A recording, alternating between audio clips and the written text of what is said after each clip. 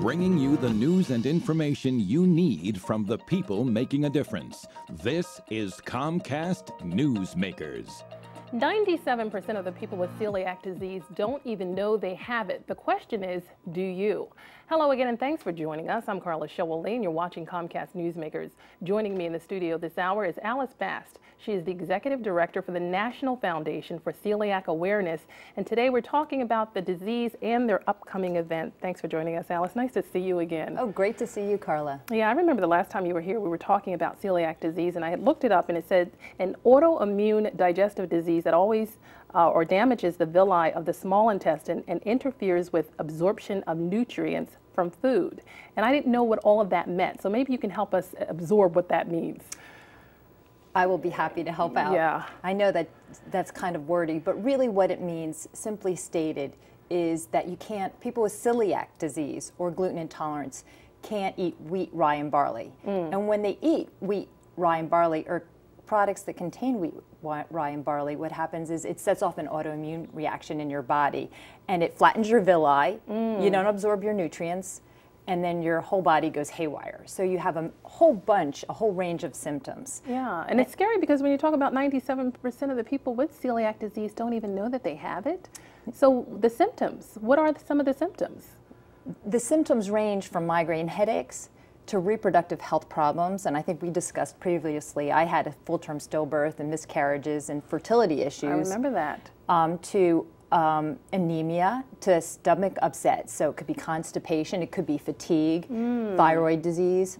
And they say online, if you have any of those symptoms, that you should get yourself checked. Ask your doctor to test you, because doctors think of celiac disease as a rare disease. When they were taught in medical school it was a rare disease, but it's not. It's a common disease and affects 1% of the population, which is anywhere between 3 and 10 million people have celiac, and they don't know why they're suffering. Right. And you say oftentimes even doctors don't know that African American women should be checked for the disease as well. Nope. Yeah. They think of it more of as a Caucasian disease, but that's wrong. You know, if you're suffering from any of the symptoms that we have listed online under celiaccentral.org, ask your doctor, print out that checklist, and ask your doctor to test you. Right, I remember doing that. Some people with celiac may not have the symptoms, and they're called asymptomatic celiac disease. Do you know anything about that? That's interesting, because some people don't even have those symptoms. Yes, they don't have the terrible diarrhea. They just may have a little bit of fatigue, and so it's important if you're at all feeling tired, irritable, maybe some kind of behavioral disturbances. Again, ask your doctor to test you. You'll see all kinds of products in the store, and these products are gluten-free products. Right.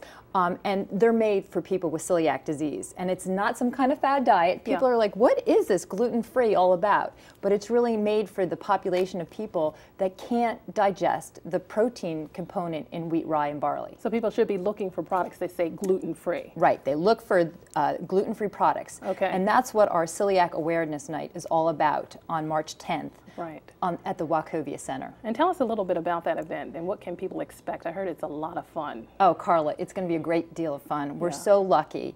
Ed Snyder and Brian Evans from the 76ers has made an evening available to us where the Philadelphia 76ers and the Boston Celtics are playing against each other. And this should be a sold-out crowd.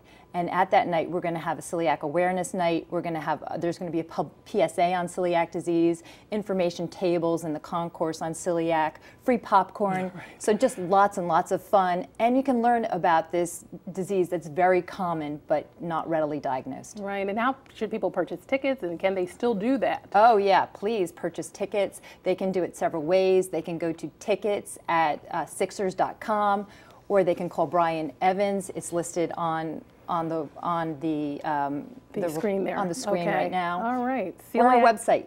Celiac Awareness Night, March 10th at the Wachovia Center. That's correct. All right. Thanks so much for joining us today, Alice. Thank you. Good information. This hour's newsmaker has been Alice Bast. She is the Executive Director for the National Foundation for Celiac Awareness. I'm Carla Showell-Lee for Comcast Newsmakers, an exclusive production of Comcast.